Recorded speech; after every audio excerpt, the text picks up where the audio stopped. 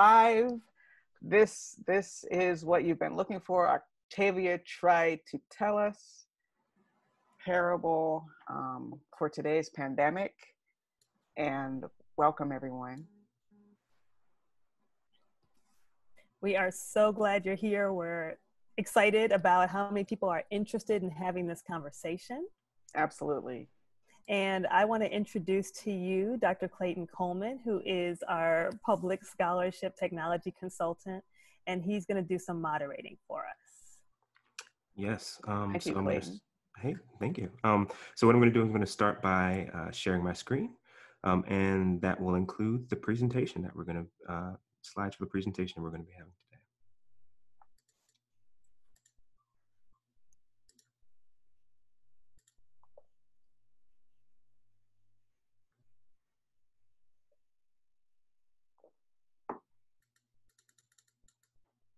And here we go.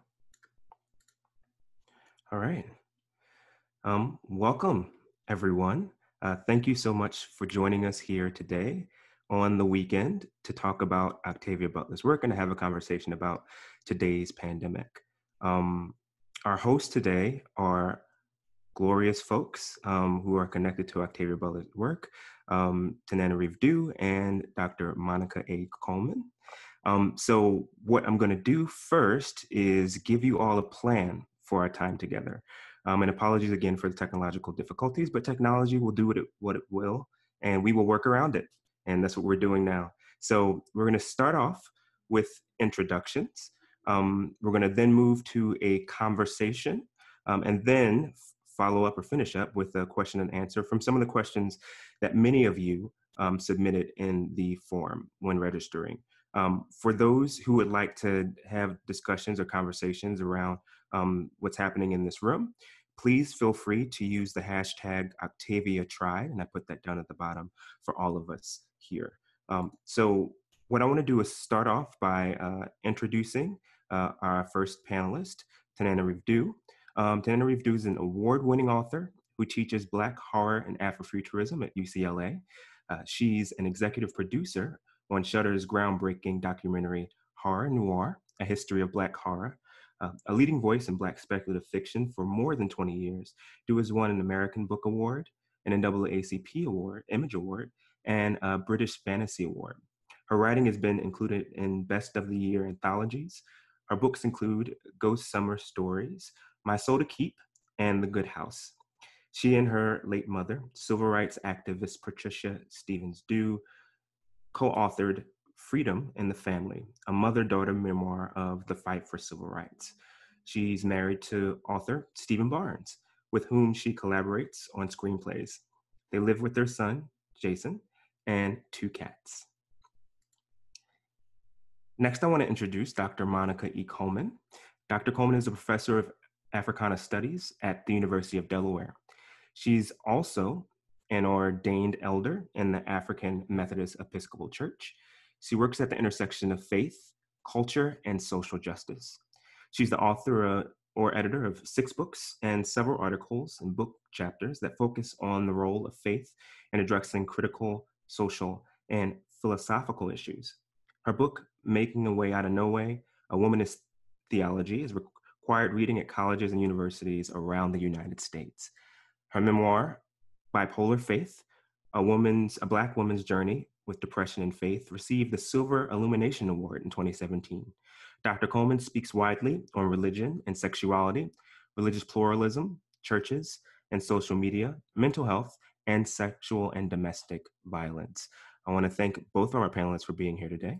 And I want to transition into interview before we get the conversation started. Is that okay? Yeah, can I give a little bit of context? Oh, most certainly. Yes, please do. Right, so this is Tananarive talking. I knew Octavia Butler briefly, too briefly, frankly. I met her in 1997 at Clark Atlanta University, which had a conference called the African American Fantastic Imagination. And I was just a new writer. My husband, Stephen Barnes, however, knew her for 20 years, was a very good friend. So in 2000, a magazine called American Visions asked me and Steve to go interview Octavia in her home. And this is a very, very brief excerpt from that conversation, which has to do with what we called a bleakness of vision in her. That was a thread in a lot of her work. One thing you'll notice as you listen to this is Octavia laughs. I think being around Steve was always therapeutic for her. He brought out laughter in her. But after we get through the laughing, she gets down to the nitty gritty, like what she really, really believed about us as humanity and why she has tried so hard to reach us and tell us in her work. Thank you. So I'm going to go ahead and play this. Readers have often commented what seems to be a bleakness of vision, an underlying thread of pessimism in much of your work. How would you address that? Oh, Sunshine. goodness. Well, hey, I mean, look at us. Look at us. Look what we keep doing. We keep marching to the brink and then drawing back. And the horrible thing is there are some things you can't draw back. I mean, even now, okay, the Russian ship goes up to the Arctic and says, gee, there's no ice here, you know, where we would expect to find ice. And I listened to several programs in which people said, well, maybe it's natural. Or, well, this happens occasionally, and nobody says global warming. You know, except maybe the reporter who's asking questions. Is this global warming? Because that's the first thing I thought of. Yeah, well, I mean, I didn't think of global warming because there was at the North Pole, there was not that much ice. I thought of global warming because of the whole family of stuff that's been happening. Right. And it's not a matter of, oh, global warming will kill us, because it won't. But it'll kill a lot of people. And it already is killing a lot of people in Africa. But I mean, we've got so many indicators, and people find them inconvenient, so they look at each one separately and say, well, you can't prove anything by this, and you know, we just don't seem to be. Well, we're not really that long term. We're longer term than I guess any other animal species as far as thinking goes, but we're not long term enough for our technology.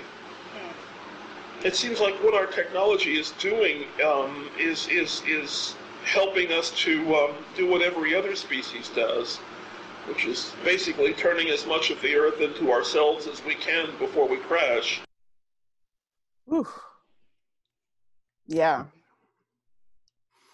When she says, look at us, that fervor, you know, to help people see and understand is very much characteristic of Octavia's work, especially in parable. Readers have...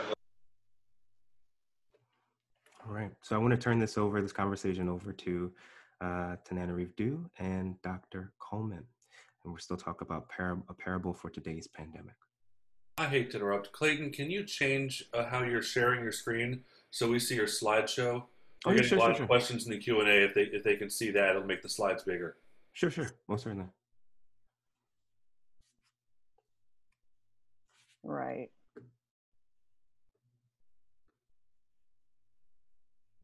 So that picture there, the top picture is from Howard University. Some of you may recognize Howard. Right to left, that's me. The far right, the short one. Next to the giant Octavia E. Butler in every way.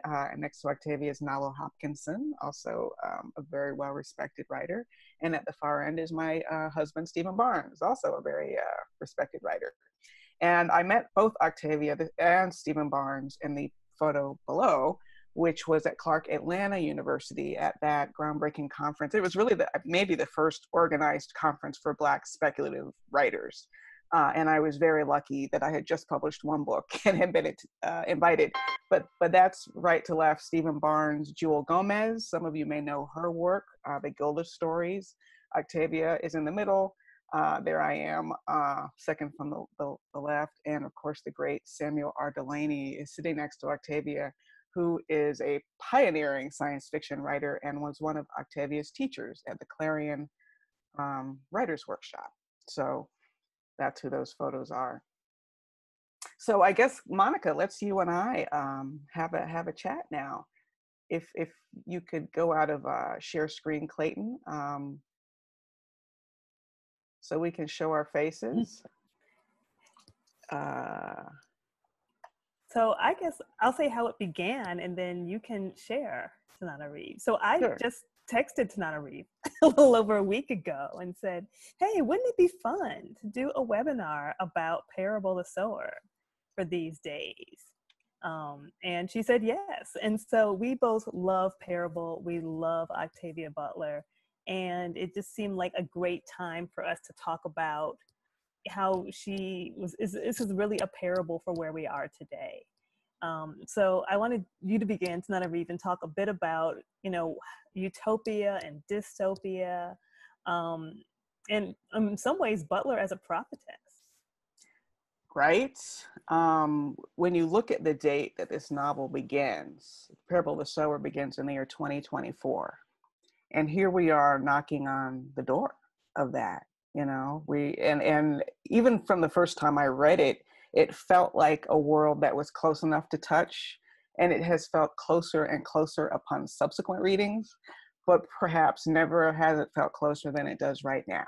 Not necessarily exactly how she wrote it. There's no drug that makes people set fires, not literally, although figuratively, yes, we definitely do have something in the air that is causing people to set fires and do things that are medically and scientifically unsound and against their own personal interests in the name of some sort of a political stance. So we can see Parable unfolding as this dystopia, which has within it nestled a utopia. And I will reference an essay by a scholar named Ellen Peel, who wrote an essay called God is Change, Persuasion, and Pragmatic Utopianism in Octavia E. Butler's Earthseed novels. And she definitely makes that point, that it is a utopia within a dystopia, which is why I think the novel, and really both of them, resonate with us so much. Just a quick personal story. When Parable first came out, and of course I devoured it, I couldn't wait, but it was such a difficult story. It's like, oh my goodness. Once I had a full picture of the world of this teenager, Lauren Olamina, who was living in a community that was beyond the gated communities we have. It's literally a guarded community, which is a difference between a gated community and a guarded community.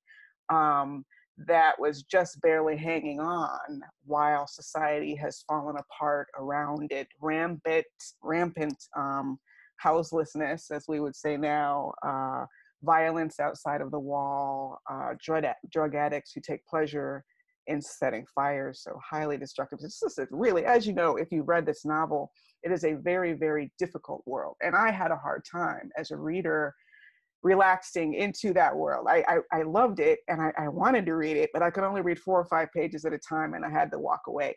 And an incredible thing happened. As the novel went on, I got stronger as a reader, just as Lauren Olamina, this teenager, as she's only 15 when the story begins, also got stronger as she faced her challenges. So by the end, I was reading like huge, 20, 30 pages at a time.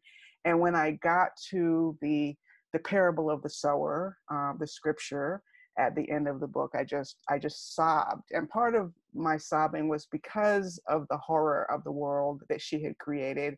And part of my sobbing was because of the hope for the world that she had created. Both of those things. So there's the horror and there's the hope side by side within this novel. And one of the things that Octavia also mentioned in that interview is that she's looking for solutions to try to sort of sway us from the path that she saw. I tell my students that being a radical is just someone who pays attention. And Octavia was very much a person who paid attention. She listened to the news. She couldn't look away. While a lot of us sort of read it and it's in one, ear and out the other, she could not look away from that flame and that fear. So she mentioned that her novel Dawn, for example, created extraterrestrials she thought might be able to help us survive.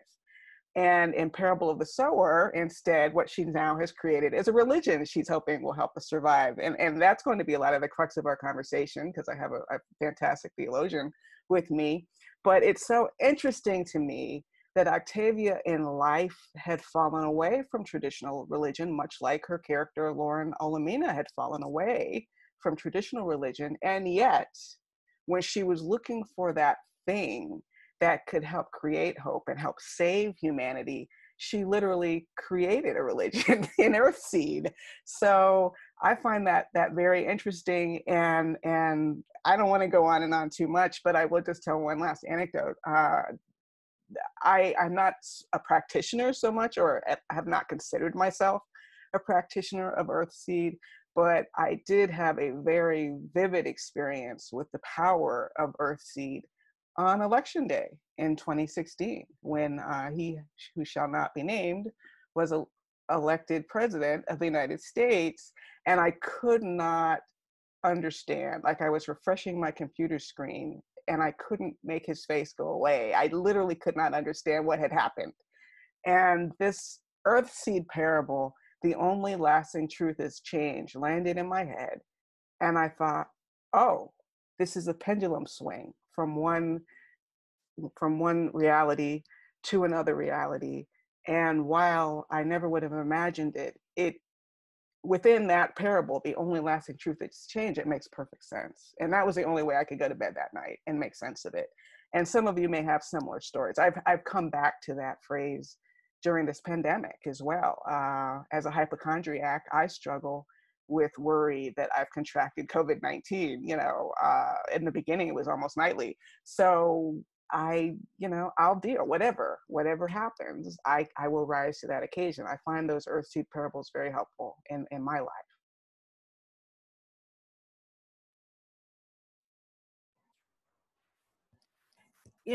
Clearly this is what really attracted me into Parable of the Sower. I began reading Octavia Butler through the Pattern Master series, then through Xenogenesis. So I was ready when Parable came. And it's so different, right? It's kind of like Kindred. It's not like the Pattern Master or Xenogenesis series. And I loved it. And as many of you know, I'm a theologian, so I traffic in belief and the ways that we think about God. And if you're a former student of mine, I probably have taught this book to you, because it is such a hauntingly beautiful book, really, particularly when it comes to theology. And I love it because she's a girl, like she's not, right? She's 15, she's a teenager, Lauren, our main character. And she looks around and she's like, what I've been given is not working for me. What I've been taught doesn't make any sense for my context.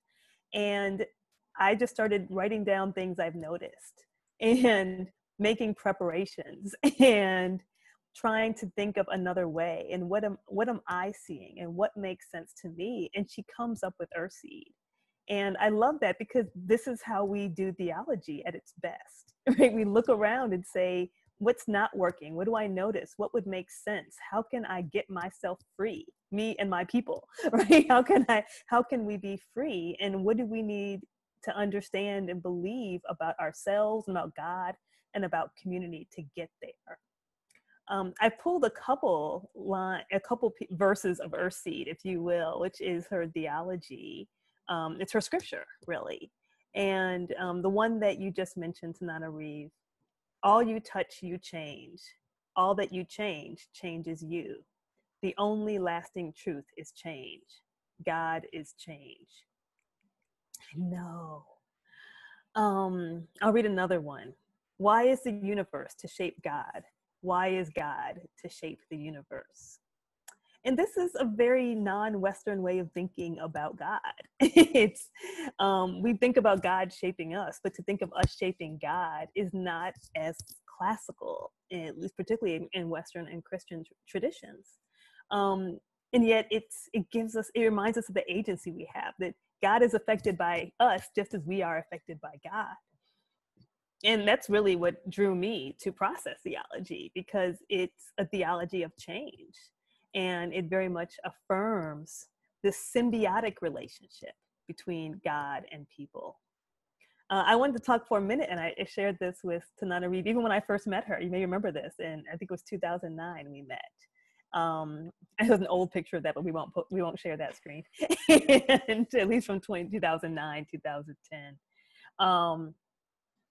So in that, what really grabbed my attention when I was reading Parable was the theology and then her name, Lauren Oya Olamina. I mean, if we could have been in Butler's head, I mean, we have her papers, so we get a lot of it. But I love the naming of Oya because she's calling on, an Orisha from the traditional Yoruba religion and Yoruba-based religions.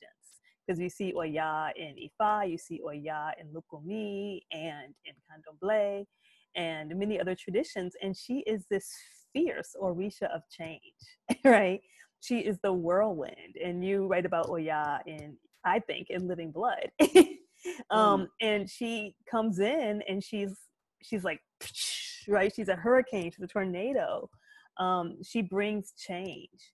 And there will be transformation, but it's up to us if it's creative or destructive transformation. And I think we get to see both of those in Parable. We see what a destructive transformation looks like. We see what the government and the fear and communities are doing with their ability to affect others. And that's the dystopia, right? But then she gives us this utopia in the middle of it, right? She gives us, this is what creative transformation could look like in the middle of, what are really perilous times. And yeah.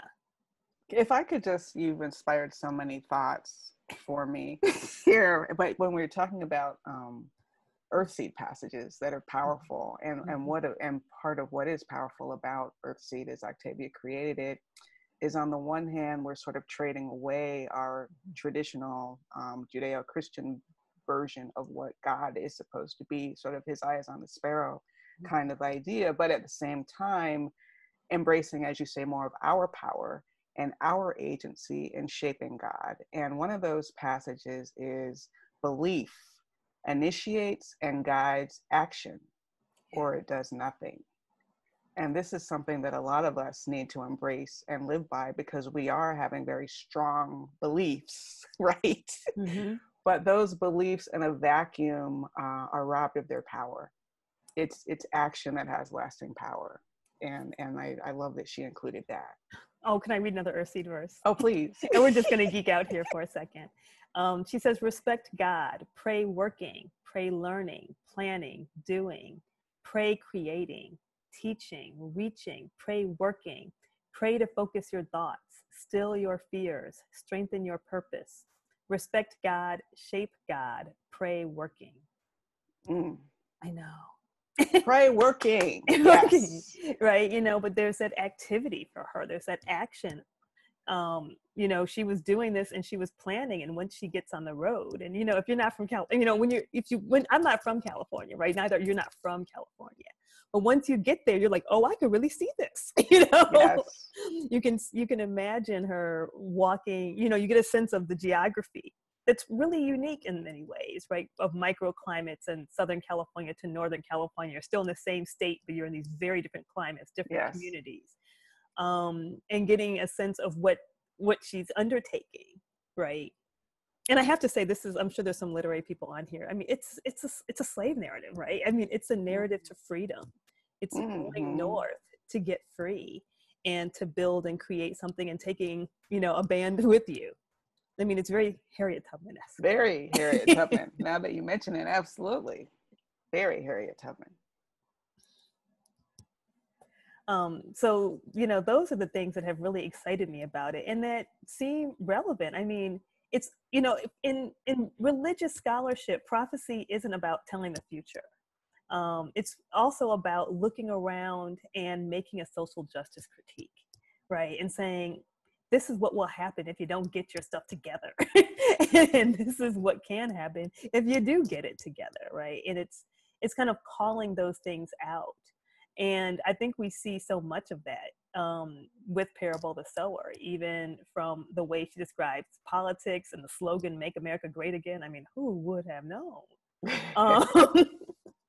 And to say that, wow, especially with what we're seeing now with the economy, with, I'll just say the abuse of power at high levels, it's not so hard to imagine how you end up in the kind of society she's describing, where people are really ruled by fear, right? And those who have the money create communities that block them off from others. And those who have nothing else are desperate, and have very desperate ways of trying to stay alive.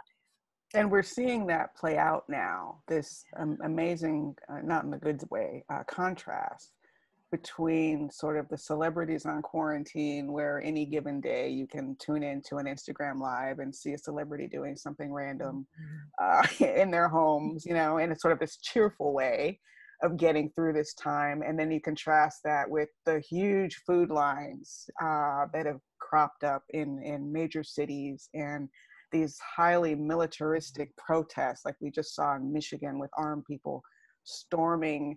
It's almost as if, and this has always been true, but it's so sharp now. This is what I tell my students. I teach at UCLA that it's really been sharpened into relief, how inequity works overall, but certainly in a time of crisis. Like you said, those who can, and I'm blessed to be one of those people with a full pantry, and I'm still right now getting a paycheck and all that good stuff. Whereas other people daily are losing their jobs, or having housing insecurity, who are stuck in isolation with abusive partners. Children, very early on, became like the highest segment of callers to a sexual abuse line, which is just so horrific to think about. Now these children are trapped with their abusers all the time. So as a nation, we're going through a hard time, but a hard time means different things according to where you are on this social and economic scale. Right. And I think just like, Butler was able to show us some beauty in it, some creativity in it. I think we have the chance to create beauty here, right? We have the chance to, for so many people, it's like you're getting to really appreciate certain kinds of workers, right? We appreciate, anyone with school-age children really appreciates their teachers right now because they're all home, right? And maybe we did before, but as a society, we get to see just the important role that teachers are playing, not just to go to your last comment, in teaching kids, but they're the people who report abuse, right? They're that kind of, in many ways, that first line. We're appreciating our health professionals. We're appreciating grocery store workers, right? Factory workers, delivery people. And it's an opportunity to treat people better, right? To get fair wages, or, that kind of thing. And it's an opportunity with what we see in Lauren to craft our way forward, right? Yes. To craft our way forward with a belief that makes sense for what we see. Maybe your faith isn't serving you. Maybe what you've been given isn't serving you, your philosophy, your theology. And it's a way that, the community you're in, you need a new community. She makes a new world. She makes a new community. She really does say this, and she's 15. And I'm like, okay, so if she can do it, she's a fictional character, but it's not so far off, right? If she can think about, hey, I've got to adapt to this, then we can adapt, and we can say, how can we continue to create community? And we see that too, right? We see people coming together, making sure everyone has what they need in terms of food and donations. So we are seeing these glimpses, right, of what we could be and who we should be in the midst of this too. Right, and I think Parable is especially helpful for people who are fighting despair. And I know a lot of people are. Obviously, suicide hotlines are also lighting up as people's personal feelings of despair feel like they're being mirrored with the external world, as it feels like humanity can feel like humanity is dying off. Quite literally, it's not true that all of humanity is dying off, but in a pandemic that has so much of a random factor to it, like some people are asymptomatic, some people are in ICU, grieving alone, suffering alone, dying alone. These are all really, really scary ideas. These are the things that I struggle with in terms of my own anxieties, having to meditate and having to center myself much more so than usual. But looking at a world like Parable, which It's still worse than ours, thank goodness. Yeah. By this much, you know, it's we have 4 years to get there. I mean, we've got 4 more years before we get to this. So while we're in this space, that utopian factor is for us daily gratitude, okay?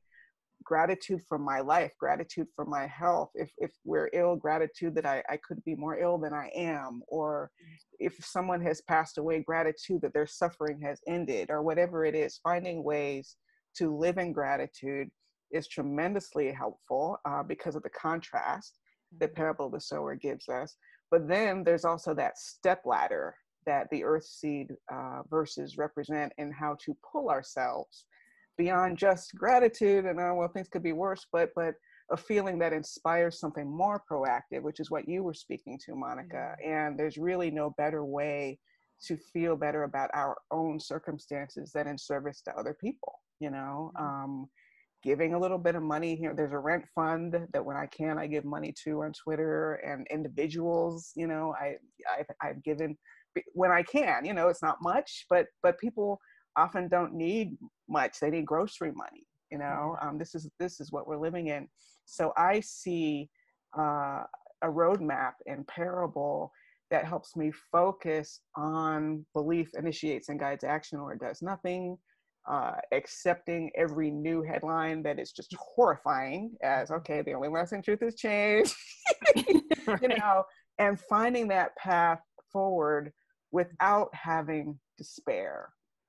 Despair is so difficult to, as you know, and maybe you, I don't know if you want to speak to that, for how people who have struggled with depression, and then we're living in times where even people who don't suffer from depression are starting to get a taste of what that feels like.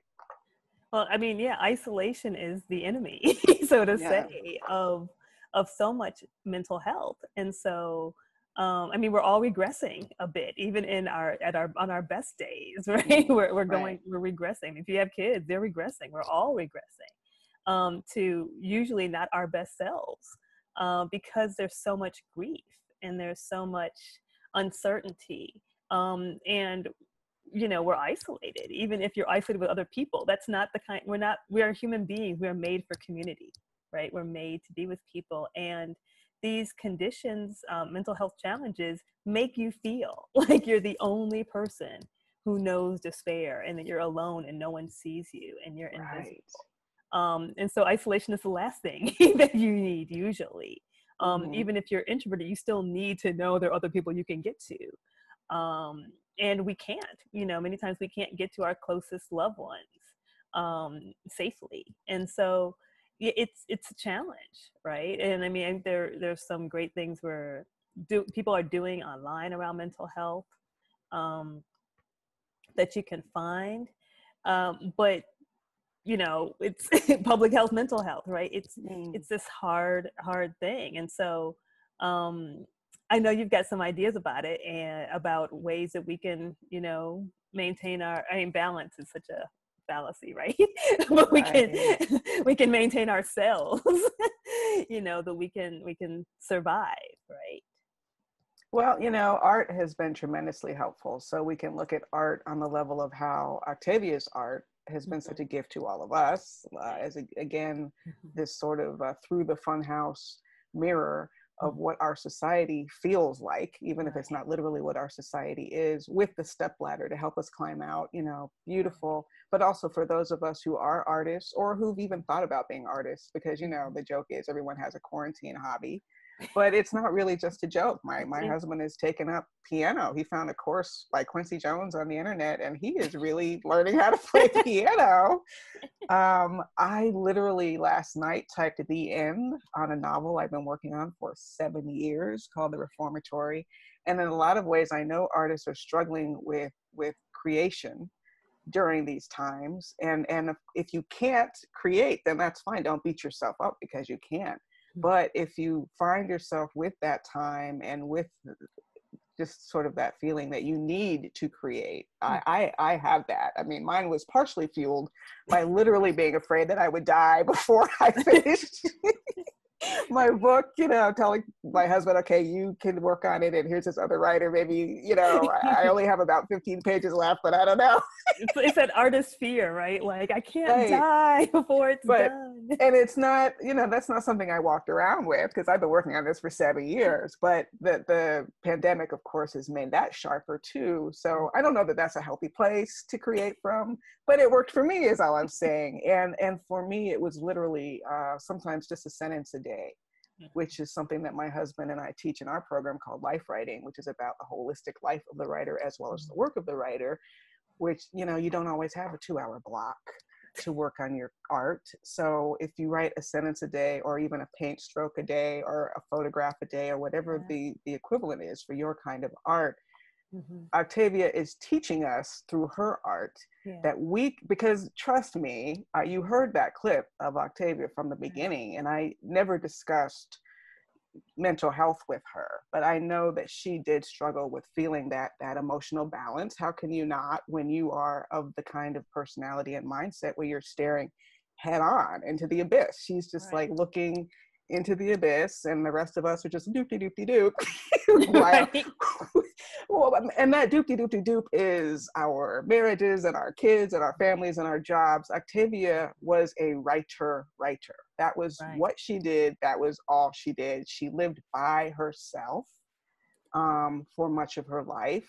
And she listened to a lot of news, going back to that idea that radicals are people who are paying attention. And if you believe that knowing something is sort of a mandate to act upon it, then that was how she chose to act, was through her art. And thank goodness she did. And that's a model for all of us, that we can look at the hardest challenges we're facing, the toughest things, the toughest questions, and interrogate those through art.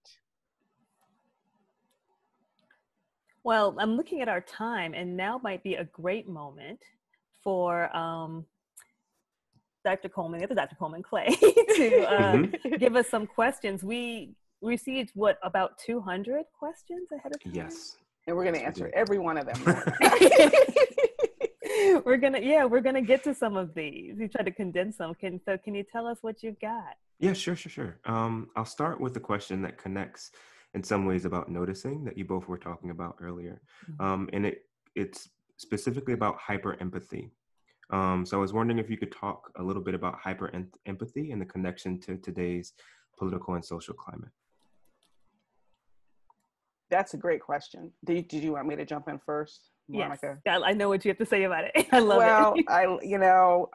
Hyper empathy, for people who haven't read Parable or haven't finished it, Lauren Olamena has what was considered a birth defect, a condition called hyper empathy, which is that she perceives that and bleeds even if she is exposed to the pain of others. So if she sees someone who's hurt, she will feel that pain. Even if she's fighting someone, if she punches them in the nose, she will feel her own punch in the nose.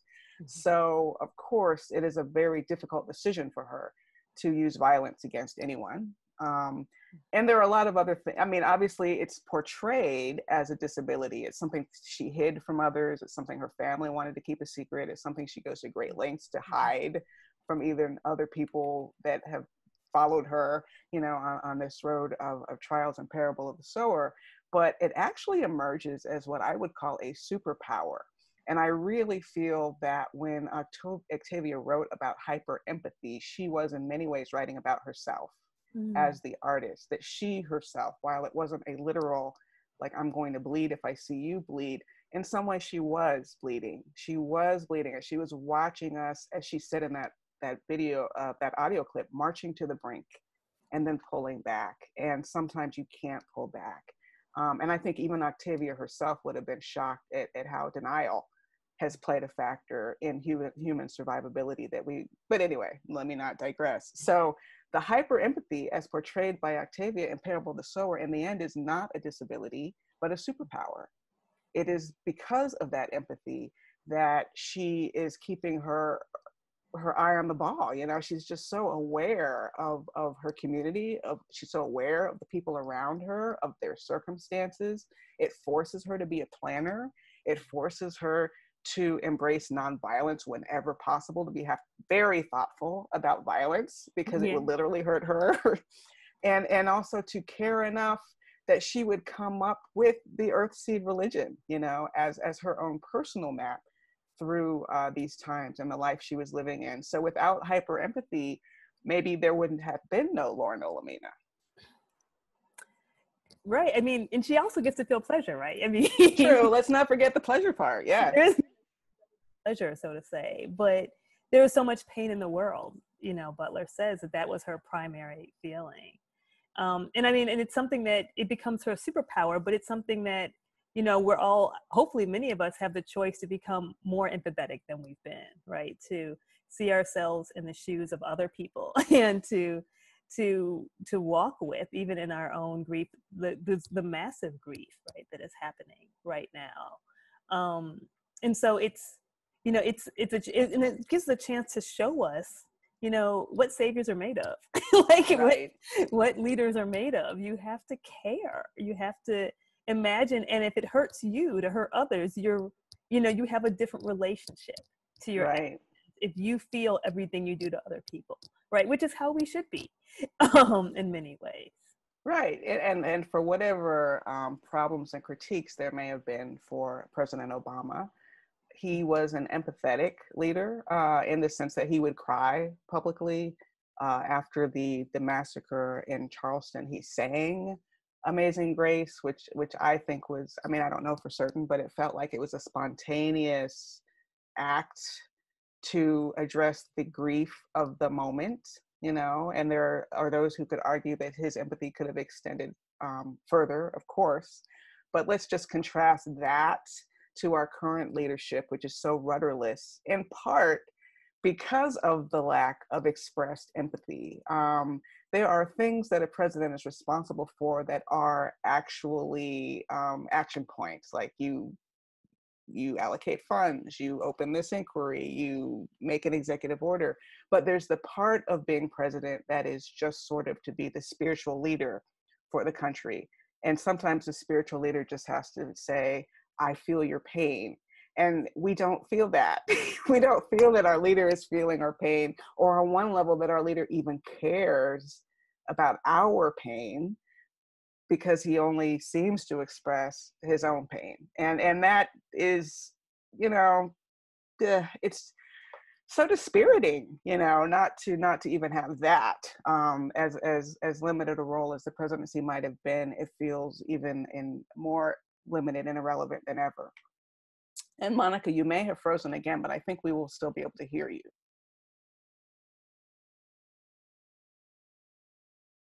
Are you still there? Whoops. Her screen might have frozen. Let me ask her if her screen is frozen. No. Oh, there she is. Okay. I sent you a little text. I was like, running to get my computer cord. Okay. Oh, that was what it was. Okay. Sometimes I missed the last thing you said because I had to run upstairs. Oh, I was talking about the lack of empathy in our current administration and how dispiriting it is. Oh, I know. Yeah. But it's a great contrast. Well, again, it's that way of destructive. It's that way of destructive transformation, right? Yes. Yeah.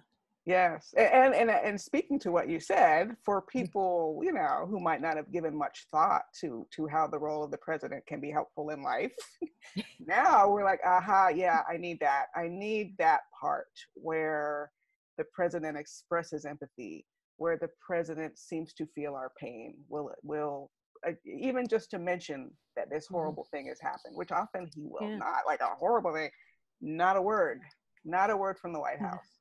And it reminds us, and I know we'll get to talk about this more later, that we need other models of leadership, right? Like there's a person with the political power, but that may not be our leader, right? That our leaders exactly. Who is the leader? What is leadership? Right. DJ D Nice became a leader on Instagram. Oh, I know, right? With his turntable. That's a kind of leadership, right? You know? So we are seeing emergent leadership, which is fascinating to watch, and those are the things that we want to cling to in the future, when hopefully we can go out and be around people, but re-examining our assumptions about who the leaders are and what role leaders play. And how so much of leadership emerges from people just sharing, right? Sharing their gifts, sharing their talents, freely with whoever can get to them, right? Absolutely. Was there another question, Clayton? Sure. I know we that more. So this is getting to the comments that you both made about creativity and imagination. Quite a few people asked about the role that imagination plays in shaping change, particularly in this bleak present and uncertain future. So I wonder if you could talk a bit more about imagination, particularly critical imagination. You want to start that one, Monica? No, really? Well, I mean, I think I'll say two things, which are connected, in process thought, which is what I focus on. Creativity is its own thing, right? Like everything is creative, everything is creativity. And without getting deeply into it, imagination is what gives us the ability to envision something new, right? Otherwise, we have no novelty. We only have what we've had before.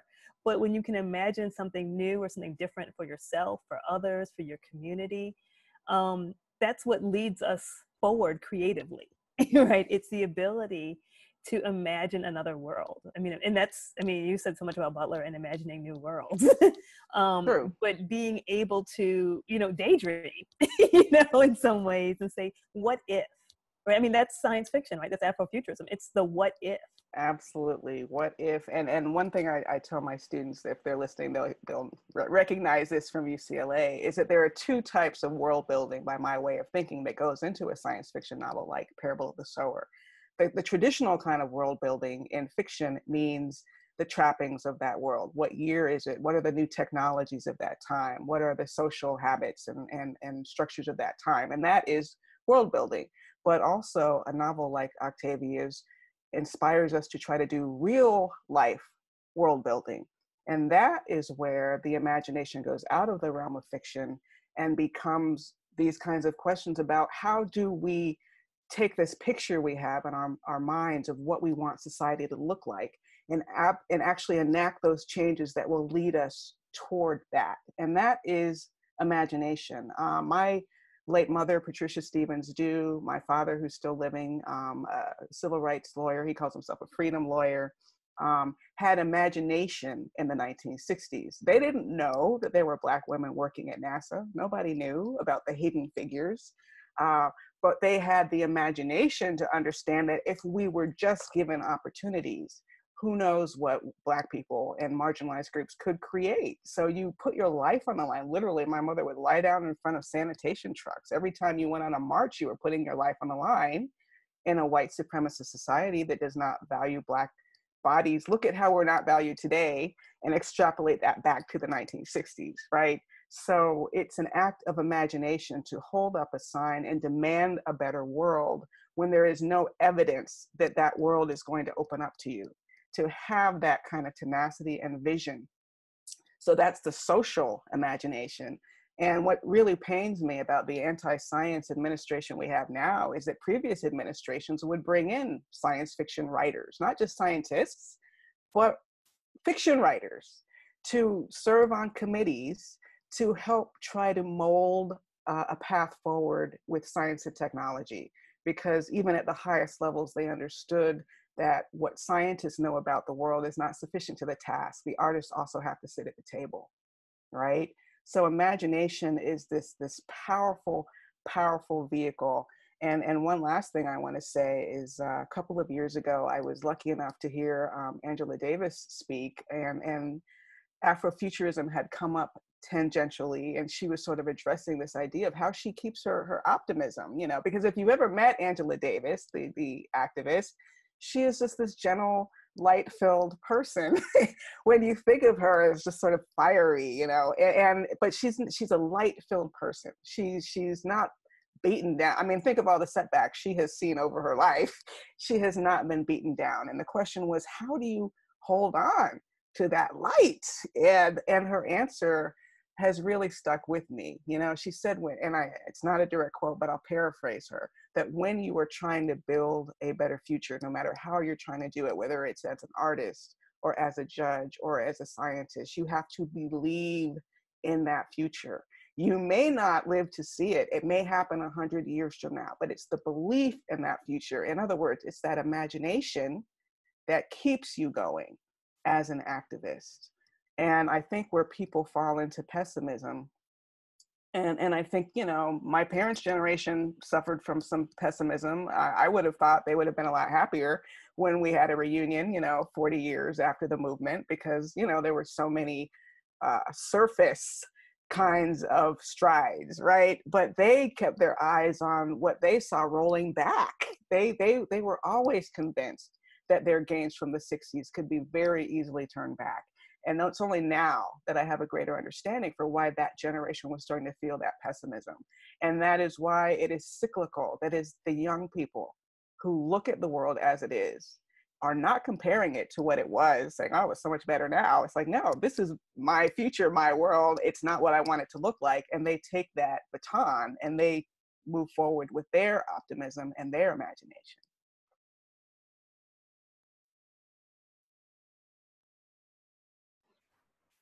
Do you have another question? These are such beautiful answers. Thank you. So another question talks about, and both of you mentioned this too, the idea of Earthseed being an actual philosophy that you can mobilize, something that you can use today for collective liberation. So I wondered if you both could talk a bit about that. You don't have to ask me twice. Like Earthseed for everyone. Yeah, I mean, I think it, as a belief system, as a theology alone, I mean, I think it's the one we should go with. You know, I mean, I think, and it's because she looks around, right, and sees in change, right, and then she keeps adapting and giving lyrical form, as which, I mean, that's the art, right, in Lauren. Even she doesn't write a treatise; she writes scripture, she writes poetry to what she sees, and says, how do you know? This is going to shape us. This is going to determine how we believe. She kicked to the curb beliefs that weren't working for her, right? Ones that were narrow, ones that were exclusivist, ones that had hierarchical leadership. I mean, she attaches them to her father, but they could be from anywhere, right? And this is what she embraces, and she teaches it to others and says, I hope you get down with it too, right? I hope that you can see value in this like I do. I hope this makes sense to you. I hope this works for you. This is where it's come from. And so, I mean, even to think of this as a way we orient ourselves in the world around change, around action, around creativity, right? Around a symbiotic relationship with God, as compared to an I obey you relationship with God, right? Or I trust you to protect me if I do something that is counter science, right? Right. Like, it doesn't make you choose between God and science, right? And it's not a God that's going to protect you, a God that betrays, right? It's a God that you're in relationship with, right? And that you know, and cares about the world. It's not, you know, like God is active for Lauren and her crew, but everybody, right? And so she's like, there's some hard truths here too that we have to look at and work with. And so for me, this is the way we should be living, right? This is the way we should be looking at the world, with the way we can be thinking about our faith within existing faith traditions or even outside of them, right? It's a philosophy as well as a theology.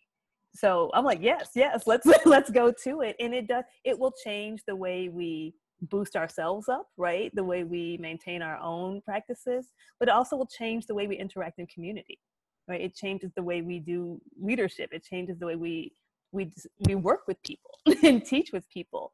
And it changes where we look for salvation, right? That we see it amongst ourselves. We see it in the communities that we're building and the things that we're creatively transforming. And in the mirror, you know, right, the power of the individual to enact change. Sorry to jump in there. No, yeah, go ahead. I just got excited. And some of you may be familiar, but if not, I have to suggest a book called Emergent Strategy, Shaping Change, Changing Worlds by Adrienne Marie Brown. Emergent Strategy, which is really all about this question of, inspired by Octavia, of how we can shift leadership models away from sort of the top-down model that has prevailed for so long, and re-examine really what our idea of what leadership is in a changing world. And we're working on bringing her for a future webinar. This is going to be a series. It's a series. it's a series of webinars. You all will not believe the lineup we have coming up, but we're working on booking a date with Adrienne so she can discuss emergent strategy herself.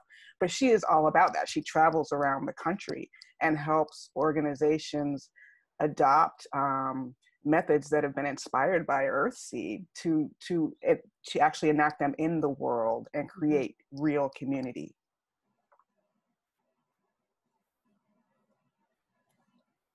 What else do we have, Clay Coleman? Definitely. So I want to send a shout out to both of you. Both of you are connecting very organically with conversations that are happening on Twitter, which is wonderful. I can't help retweeting constantly, even when I'm in a webinar. I'm not that good. But I'll hit you later. I'll hit you when it's over. I'll retweet then. So one of the questions, and we talked a little bit about this, and a couple of people on Twitter asked this about what would be in your runny sack. This idea of survival and what you want to put in there when you're making one for the future. He gave us time to think about this too. And I know, we still don't have anything. I squandered mine. Well, real talk. When this pandemic first, when the pandemic first, not even so much started to emerge in the U.S., but when I started to notice the disconnect between the messaging from the White House and what I was reading from elsewhere in the world, and there was this unpredictability factor. The toilet paper's disappearing, and I didn't know where this was going or where it was headed. So made sure we had full tanks of gas in the cars to flee, literally. And I think a lot of people since 2016 have kind of felt that low-key sense that you might need to jump in your car and run, whether it's a wildfire or a hurricane. A lot of the federal structures that we relied upon in the past are not in place. So this idea that if something goes down, we are on our own, and I don't have to tell you all, I know a lot of you probably feel the same way. Some of you already have go bags in your cars or under your beds, but it would be water, lots and lots of water. You can go without food a lot longer than you can go without water. A simple, repetitive kind of food. I wrote a short story called Herd Immunity, which was actually a plague story where she was carrying around primate feed that she had found at a vet's office because my husband, who's always experimenting with the simplest way to get nourishment without having to fix a meal, actually bought some of these balls of primate feed, which had all of the nutrients that a human would need, but they tasted terrible. But that, like some kind of a simple food source, that's just the survival level. And I hate to say it, a weapon. I'm not a violent person, but it can be a violent world. And I would definitely have a weapon of some kind in my car, not necessarily a gun, but a weapon of some kind in my car for protection. And just sort of on the soul level, the Bible my mother gave me when I was young, a copy of Freedom in the Family, the book that I co-authored with my late mother. And wow, I don't even know what else. I mean, I'm looking at my bookshelf. You can't take them. Maybe my Kindle with all my books on it. How about that? In a way to power it. Oh yeah. I mean, what's in our go bag? We're all gonna have go bags since this is over, runny sacks. I'd have paper and pen. I like a certain kind of blue pen. It just oh my God, happy. Believe I forgot to say that. The writer am I? I grab Parable the Sower. I grab photo albums. Like I just love photo albums. Like I just grab a couple from my family, that I have all over the house. Water. Those power packs, where you can recharge everything. I wish we had a solar one. I was over a year ago, I was going to a rural part of Africa and thought I might not be able to find vegan food. And got these kind of campfire vegan foods where, you add hot water and you get mac and cheese. And it's not what you'd make at home, but I still have a box of those. So that would be in the go bag and a little thermos that you can put them in. I guess in terms of the things that we literally can't live with. But I think it's also the things that you psychically can't live without, right? So I would grab, the spiritual tools of my trade, so to say. That would be really important for me. You know, a key, a Lake's, probably a Bible, my grandmother's Bible, because that's the one that's got all the things in it, you know, all your family history in it, the funeral programs, right? So I think you know, that memory making, that history part is important to me. Gosh, I wish I could say, I mean, I guess maybe because we're talking about parables, so I'd grab it, but I would have grabbed it anyway, right? Like I just love it. It pains me. I think I have like 5 copies in my office and I can't get to my office. But luckily I had just typed up favorite phrases all over the years and put them in files. So I'm like, I can always get to Earthseed. Oh yeah, my backup files and my laptop.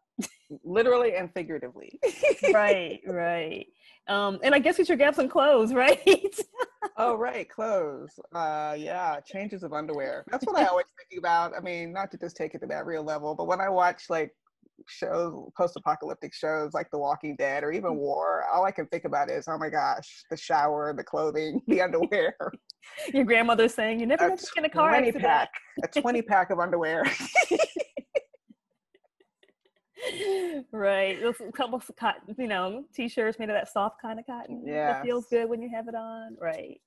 I mean, we're joking, but that is the sad thing, that we're living in times. And in California, there's always the fear of earthquakes. And I think part of our fascination with zombie culture and zombie films, and speaking as a horror lover myself who loves zombie movies, is this notion that it is going to happen, not zombies, but there might be people banging on your door, breaking your windows. You might have to flee. You might have to protect yourself. And I think that sense has just been growing since 2016 for me personally. And it's very, very sharp now in 2020. Hopefully it won't continue to feel sharper and sharper as the years go on. But having lived through this pandemic, I think we all just sort of need to be mindful and a little wary of this idea of going back to normal and whatever that even means, because we can't go back to normal. What's happening with COVID-19 in our prison system, and one of the people I know who got an infection has a husband who works in a federal prison as a therapist. So he contracted it at work, brought it home to his wife, his teenage daughter, and it has been a real lesson on how little care there is, not just for people who are in prison, but people who work with people in prison. Let us never forget that, how we have dehumanized so many workers. We have dehumanized everyone in prison, workers and inmates alike. We've dehumanized even doctors and medical workers. So that normal is sort of a false goal. What we want to not return to, but move toward is a new normal that is more humanizing, that is more empathetic. And really, none of us should walk away forgetting how fragile so many of these systems we have taken for granted really are when a crisis emerges. And Octavia was right about one thing: those crises are going to continue to emerge. I mean, in many ways, COVID-19 is an offshoot of climate change and deforestation or whatnot. You know, there are environmental issues that contribute to plague, whether it's specific to this one or not. Environment is not separate from plague. So all of these chickens are going to come home to roost. And I think we've been talking about climate change, and Octavia began talking about climate change. So that's not around the corner. That's next. You know, that's the next thing we need to really, for survivability, pay attention to. You know, it's not just about, you know, when will our favorite TV shows go back into production, although I'm very concerned about that too. But what about our planet? We cannot go back to having our heads in the sand to whatever degree we have had our heads in the sand. Right.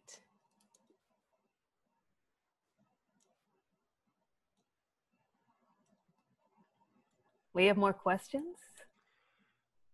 So this question talks about what Octavia would, and this is a couple people have asked this in various forms, what do you think Octavia would think about the current times and authors that address speculative fiction in the future? I will say it is harder and harder to write post-apocalyptic fiction because reality is such a strong rival for anything in a fiction writer's imagination. As a fiction writer, I've written a lot about pandemics, but I didn't think about masks as fashion. You know what I mean? That slipped by me. I didn't realize that would be a thing. I should have known. But to answer your question about Octavia specifically, I don't think that Octavia would be surprised by anything that is happening today. She would not have been surprised by the election of Donald Trump. She would not have been surprised by the lack of federal response to this pandemic. I think she understood very well the capacity for human denial and how resistant we are to change, which I think is why it's so revolutionary that she says God is change, because frankly, most of us just do not like it.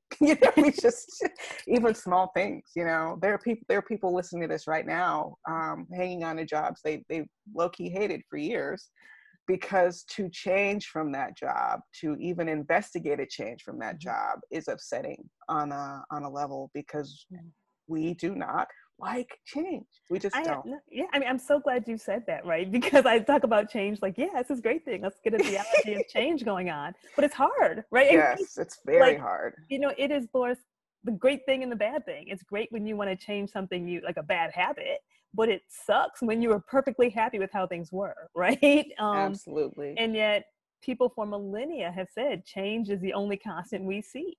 But it's hard. And that's why we have institutions and religions. I mean, their job is to be bulwarks against change, right? I mean, to maintain stability and maintain order, right? Right. Amidst change, which is why they change so slowly.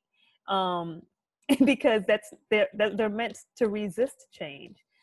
So I appreciate that you said that it's hard. It is so hard. Even if we know it intellectually, we embrace it in our minds to actually be flexible, to actually adapt. It's difficult, right? And it's uncomfortable. And yet we're still called forward because change will occur. And what we get to choose is if it's going to be creative or destructive. Right. And I think when people are faced with sort of end of life and the loss of what was, a big part of the difference between someone who is in misery and someone who holds up fairly well, is that ability to let go and embrace change, even if that change is the greatest change of all, which is the change between life and death. But there are people who do it well. And I try to absorb the lessons from people who do it well, because I would like to do it well myself, I think, no one likes to think about that, but really, we're in a pandemic. We should have wills at this point, so we do have to think about it. That is the ultimate change. And I think on one level, every change feels like having to face the ultimate change, which is one of the reasons we don't like it, is that it reminds us of death. Every move is like a death, they say, you move from one house to another, it's like a death. So emotionally, right? And it just reminds us that nothing is permanent. No matter how much we try, we will not be able to hang on to the is. Yeah. I mean, and that's like, to nerd out for a second. I mean, this is what has driven philosophy for millennia, right? Is that we're finite, right? That there is loss, that there is death. And how do we live in the midst of it is like one of the biggest philosophical questions out there. And I like the answer Earthseed gives, right? So for years, various philosophers have looked at that same thing. What does it mean that we die? What's the point? How do we live in the midst of this? And Butler gives us this way in a context that is eerily similar, right? Eerily similar to where we are now. I think that another question that I've seen a couple times, and both of you spoke to this some, but the idea of self-care and understanding how to look towards hope in these bleak times. That's a good self-care. Yes. It's a very, very important phrase right now, because some people feel that it's selfish or trivial to watch your favorite the entire 5-year run of your favorite TV show when there are so many other things going on. And while we do have to be careful not to so anesthetize ourselves that we are incapable of empathy, that we are incapable of action, that we're not worried about our neighbors, at the same time, we have to understand we can't live with those screams in our heads all the time. There are people screaming everywhere all the time, people who are in pain, people who are in grief. And we know this on one level. And like ProPublica released the screaming children, who had been detained, the immigrants, and separated from their parents, still happening. They're still crying, but you can't listen, you can't hear it all the time. And I think part of the anxiety during a pandemic especially is that everywhere you turn, I mean, not just in the US, but around the world, we're still confronted with all of this need and all of this horror. There's no other word for it. Right. So self-care is that ability to be able to absorb into the self, right? I have had to really step up my meditation game. I use an app called Calm, which is a paid app, but there are free resources out there that I listen to every night, whether it is nature sounds, the ocean rolling or rainfall, or a guided meditation, or a bedtime story. I am finding it more and more difficult to go to sleep, because those anxieties that we suppress in our waking hours, as many of you know, they attack when you try to go to sleep. So that's where that sleeplessness and insomnia can be intensified. So sleep is really the number one thing you should seek. Lack of sleep can cause illness. I know if I had just a tickle in my throat right now, it would launch me into all kinds of anxiety. So we don't want to have the regular everyday illnesses right now if we can help it. Let's get enough sleep. Next is breathing, and a lot of meditation focuses on breathing. If, whatever horrible thing you're thinking about that might happen isn't happening maybe right that moment. So let's sink into now and shut those thoughts off. And if you're in crisis, there's also a way to just sort of pull back. And yes, this crisis is happening. I have lived through it. I know Monica has lived through it. But you have to find a way, whether it's music, motion, physical motion, walking, dancing. I think that's when I was talking about DJ D Nice. Dancing, if you can dance, even chair dancing is so vital, I think, to my mental health. Think of Alice Walker and Hard Times Require Furious Dancing. Yeah, great quote. So true. It puts us directly in touch with our child self, who love movement for the sake of movement. And as adults, we forget that sometimes. And so that self-care is important. Don't feel guilty. Don't feel guilty about closing a door in your isolated home against the other people you're isolated with. I have had to make my backyard another room in the house because I need space. So if you're lucky enough, if it's a balcony, whatever it is, somewhere you can just go and take care of yourself, no matter what the needs are around you. It is so important because you can't help others if you're struggling yourself. I mean, yes, I would echo everything you said. And, I think it was so easy to talk about self-care in this kind of luxury sense, right? It's the manis and the pedis and the massages and spa days that oh my gosh, who gets to do that? Some of us get to do it some of the time. But I love how, Audre Lorde reminds us, it's a political act. It's a radical act to take care of yourself. Right? In the midst of caring for others, or in the midst of difficult times, in the midst of activism, in the midst of resistance. These are radical activities that we have to tend to. And I know for myself, as a mother, as a woman, I'm socialized, my time, I am the first thing to go, right? And I am, I'm the last on the list. And I had to be like, this has got to stop. 2020 is the year for that to stop. Because, if I go down, the whole ship goes down. Right. And we don't want anybody going down. No, and to really, which I know intellectually, but to really live out, okay, this gets to be the time I recharge. Yes. Whatever it might look like. It might be a cup of tea with some headphones on. It doesn't have to be these radical big things, right?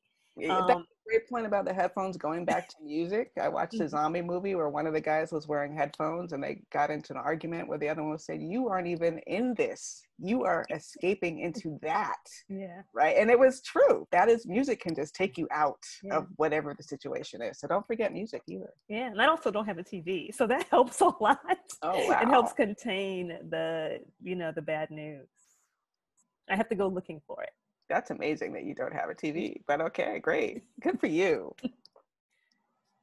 I think, we don't want to keep you all day, all afternoon. So maybe we have time for one more question and then we can talk about what's next. Then I want to preview the series, what's happening there. I know, right?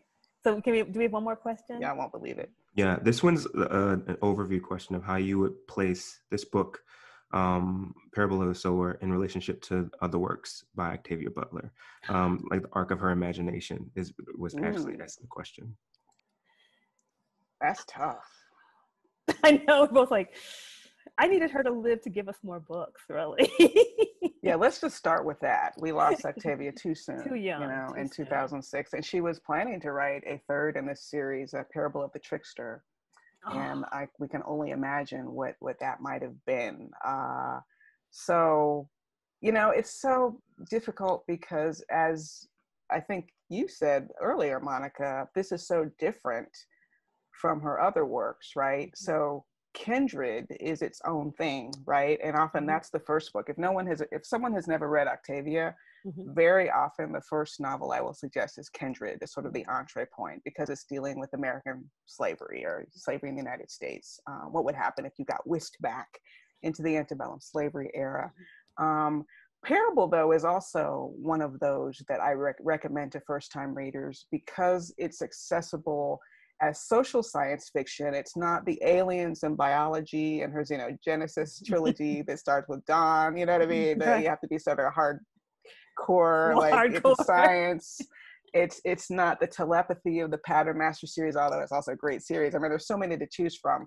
But I would say that in terms of accessibility to the widest audience, where you can literally sort of apply the book to a wound, Parable of the Sower might be the most profound in that sense. It's the most applicable book. It's the book that literally by the time you've read it, you have a new religion as a tool to help you get through your day. So it might be, I mean, they're so different and they have value for different reasons, but for that reason, I think Parable, reason most of you are here is because Parable just has that sense of urgency in the now. Don't forget Fledgling. Fledgling is great too. Oh, I know. I was waiting for a second one for that too. I mean, I agree with everything you said. I mean, I think I might be the only person I know who doesn't love Kindred.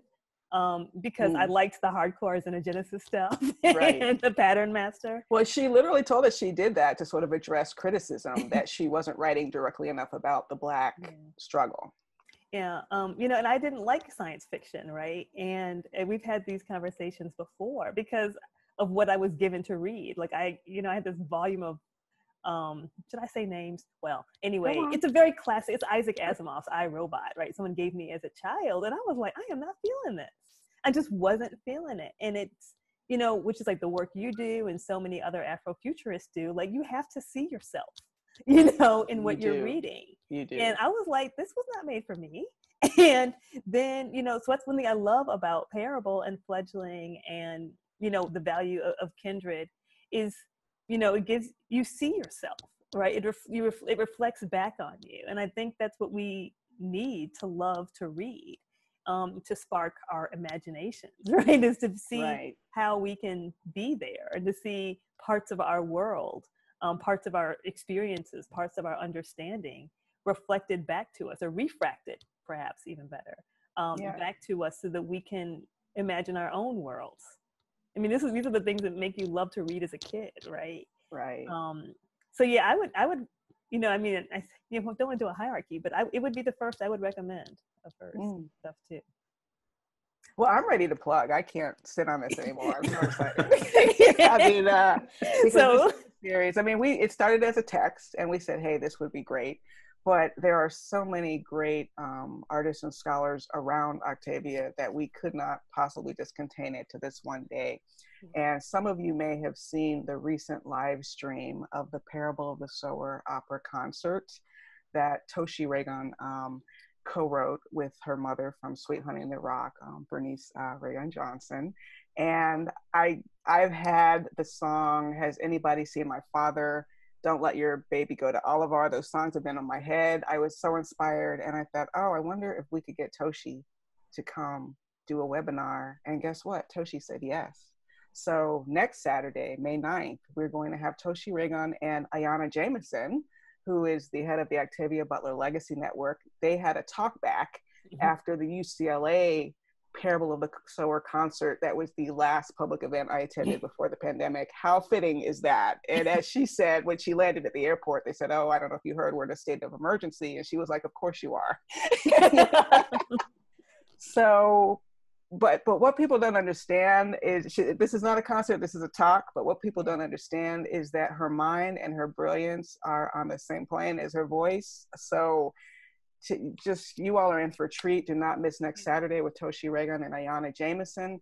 And then we're following pandemic. Right? And then we're following that up on May 16th. Oh, wait, let me tell you real fast. If you want to get on that one, I don't know if you have a slide for this, but you can register at bit.ly / Octavia Tried 2. Octavia Tried the number 2. Right. We're just doing 1, 2, and now in number 3 will be, we talked about this great artwork from the Parable of the Sower graphic novel. We are going to have the creators of the graphic novel, John Jennings, who did the illustration, Damian Duffy, who wrote it, and joined by my husband, Stephen Barnes, who knew Octavia for 20 years, as we discuss the impact of art and Parable of the Sower. So we have 3 set up, and I just texted with Adrienne today. She said I can do it in June, so we're going to figure out a date to have Adrienne Marie Brown talk about emergent strategy. Oh, I haven't told you that, Monica, have I? Well, we'll figure it out. Sorry. I think we will. I don't know for sure. I can't promise that one, but these 2 are set, May 9th and May 16th. Please do come back and join us. There will be videos available of this webinar and all of our webinars when they are complete. But for the month of May, we are all up in Parable of the Sower and its healing power and prophecy through this pandemic. Yeah, this is our, I mean, it's fun for us, as you can tell, but this is our gift, I guess, of really having us all think about, and lift up kind of the ways that Parable challenges us and encourages us, during this pandemic time. Mm-hmm. I want to give you both the chance to talk about the work that you're doing as well. Because you're both wonderful panelists who are doing very, very important work. And I thought it was important also to give you a space to do that as well. Well, thank you for that, Clayton. As a matter of fact, I've been teaching Afrofuturism, which I teach as the Black speculative arts, meaning the science fiction, fantasy, horror, magical realism in books, film, music, comics, all of it, from all over the world in the African diaspora. And so many people were asking me about the UCLA class that Stephen Barnes, my husband, and I taught, a 10-week online Afrofuturism overview webinar, which is on sale at www.afrofuturismwebinar.com. Maybe that can be your quarantine hobby, but it's take it at your own pace. It's 10 pre-recorded lectures and suggested works, including obviously Octavia Butler. So check it out. And I have long felt really passionate about this theology of change. I rearranged my life as a doctoral student to become one of the experts, I guess I'll say, at least a scholar in process theology, which is our kind of systematic way of talking about a theology of change. And I've long really just wanted to be able to do that outside of graduate schools, right? It's this kind of, it becomes something you just can only get to if you can find someone who knows it to teach it to you, or you can wade through a book. And in Making a Way Out of No Way, a womanist theology, I do talk about process theology, and I talk about Parable of the Sower, which is to me just a model of salvation. And I talk about that in that text, but I've also have some e-courses coming up. So you can go to Process Theology 101, and starting in June, we'll be in class. And so. Oh, live class? No. Oh, okay. I was like, there'll be some live me, but okay. I see. Okay. It won't be a live class, but there will be some chances for interaction even in the midst of that. Great. That's exciting. So yes, we're excited about it. We thank everybody for being here. I know we can't even see the UD live at the same time. I think we're like looking at Twitter, looking at Zoom, looking at a couple things at the same time. And there's a live cast for those who couldn't get into Zoom. I don't think there's any Zoom account that holds more than 500 people. So it wasn't us, it just capped out. But again, you register, we'll send it out again Saturday morning. I tried to do a second send about 40 minutes before we started. But if you don't catch it live or through Zoom, we will always have the recorded version available somehow. And if you registered, we will have a way to let you know that. And thank you so much, all of you, for being here. When we came up with this idea, we thought we'd be lucky to get a couple of hundred people, and so many more people registered. So many more people are still here now, even late into the webinar. I appreciate you so much. Thank you so much, Clayton, for doing the text, so I didn't have to play that Octavia clip myself, and for keeping us on track. And Monica, thank you for this fantastic idea. I needed this. And I hope you all also feel like we've given you something you needed, so that we can all heal and survive this together. It's like food for our souls and our minds, at least for me. Absolutely. So good to see you all. And hopefully we'll see you all next week. Next week with Toshi Reagan and Ayana Jameson. All right. Bye-bye. Bye.